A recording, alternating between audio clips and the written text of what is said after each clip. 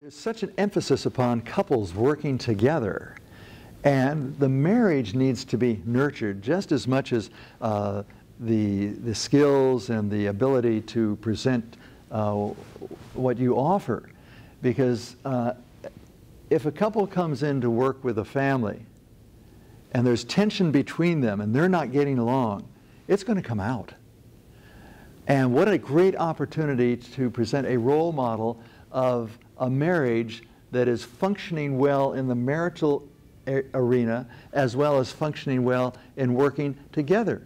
Because there's a lot of thinking out there today about, oh, they can't work together, that'll ruin the marriage. It's just like trying to teach your spouse your hobby. Each person who comes to a marriage comes with certain gifts, certain strengths. And one of the things that happens in marriage is that you, in a sense, fill up the empty places. You rely on those unique qualities in your partner. One of the problems that happens with a number of couples is that you marry and then you discover the person is much more different than you ever realized. And you begin to equate differentness with wrongness.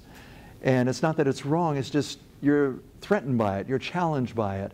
And one of the themes that we try to get across to couples is to learn to celebrate your differentness.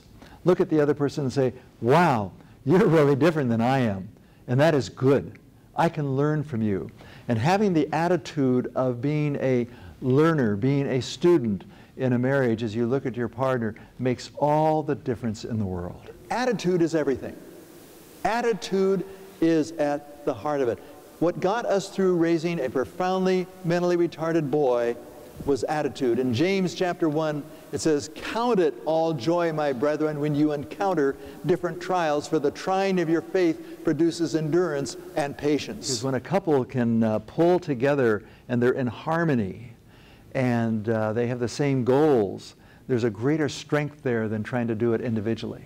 Oh, it's very important. We should never stop learning. When somebody comes into me for counseling, I know this person, even though they're there for me to help them, I am going to learn from them. I see them as my teacher in a sense. And especially as we get older, because I'm in the 70s decade myself, we try to do things that cause us to continue to learn, because the brain can still develop even if you're in your 70s or your 80s and you want to keep it alive and vibrant. And so I take in new information. I try different things, new things that might challenge me, but I want to continue to learn. And as a married couple, you never want to get to the place where it stagnates, where you just get into the ho-hum routine. You don't have to think about it. You try to be creative as long as you're married, and stretch yourself.